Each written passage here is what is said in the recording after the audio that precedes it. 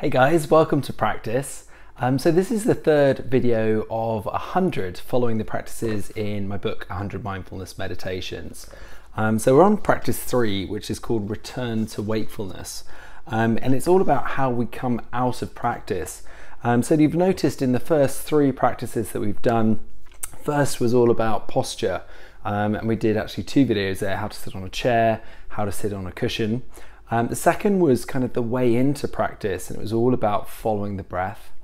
And then the third is the return, so it's how do we come out of practice? Because at the end of the day, sometimes when we start a mindfulness practice, it just feels like we're going to a corner of the room, sitting down, closing our eyes, thinking all our thoughts, getting really frustrated, end up thinking, what was all that about? What was all that it was about?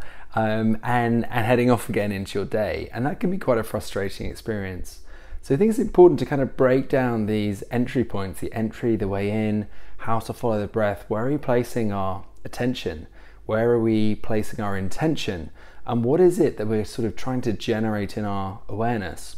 We then go into whatever the focus of practice is for that day, and as we go through all of the practices, there's loads of different things that we can take as our object of awareness.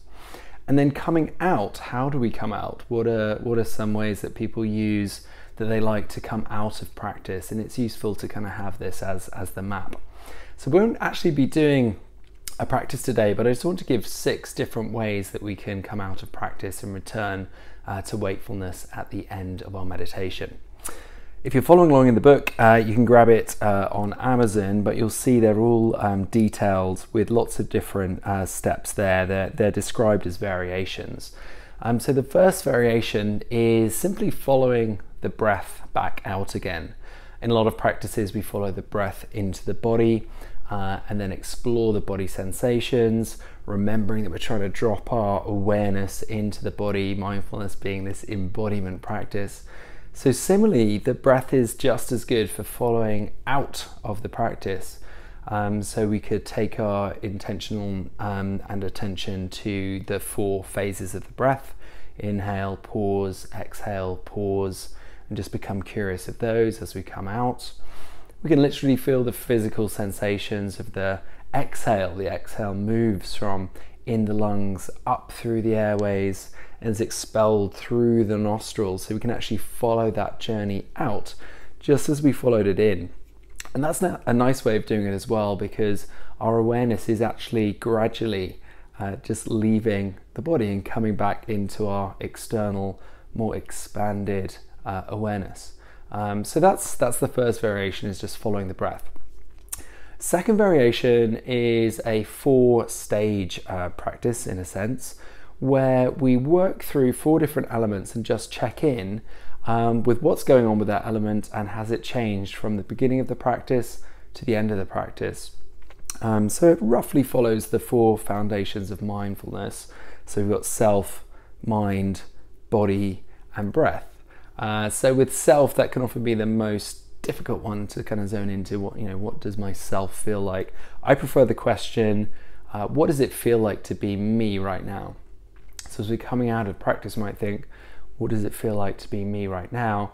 And is there any noticeable change from where I was when I went into my practice to what I'm feeling, what I'm sensing right now?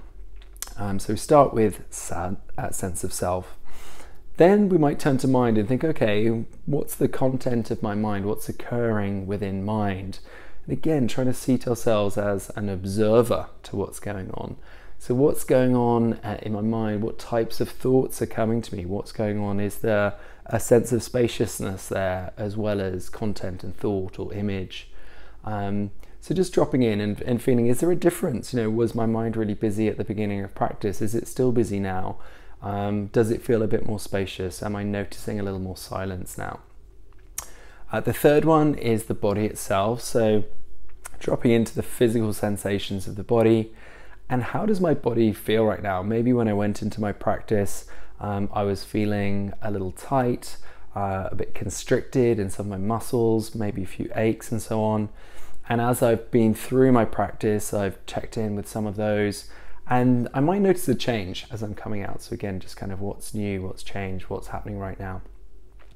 And then the final one is the breath. So Noticing the breath is a really interesting thing to do because it's always something which we can be curious about. Every single breath is unique, like a snowflake. So my breath at the end of the practice might actually feel a lot calmer and deeper, even though the practice may not have been intending to do those things.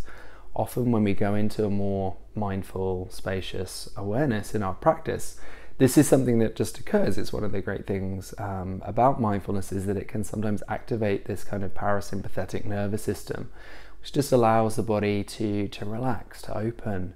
And so you might notice that in your breathing as well. So on the way out, we check in with self, mind, body, and breath. And then once again, we end with the breath and we're coming back out into our spacious, open-eyed awareness.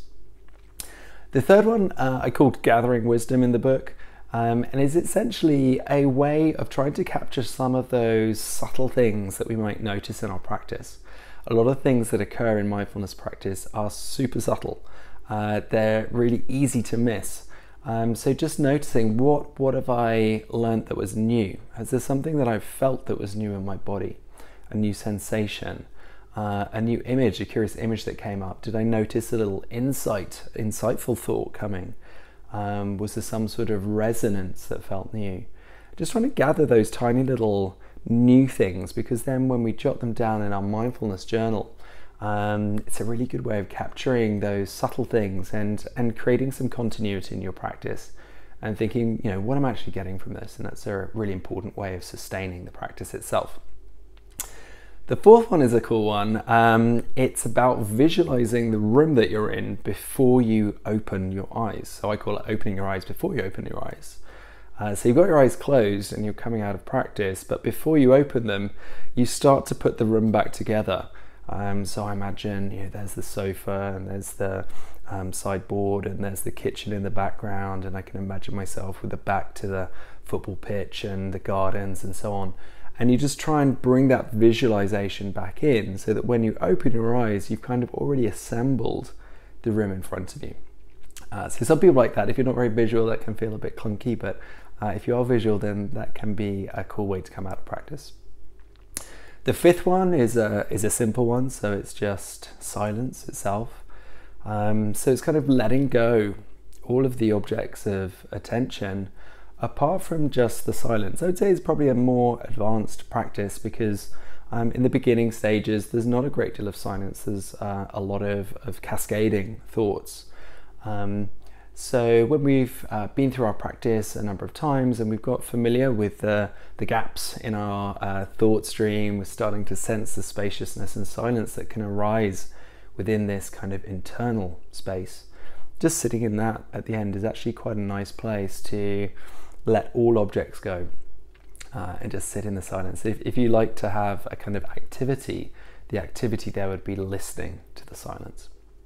And the last one is also quite a fun one. It's just transitioning into sleep. So if you're someone that meditates towards the end of the day, maybe before bedtime, it's just simply taking yourself from your meditation sit, or if you've been meditating lying down in bed, and just allowing all the associations to go, allowing the mind to become more creative and free will through thoughts and images and so on, and just allowing that to transition into sleep. So if you're enjoying these, do grab the book. There's so many details which I can't fit into all of the videos, so you'll find it on Amazon, 100 Mindfulness Meditations. There'll be another practice next week, so I look forward to seeing you then. Thanks very much for following.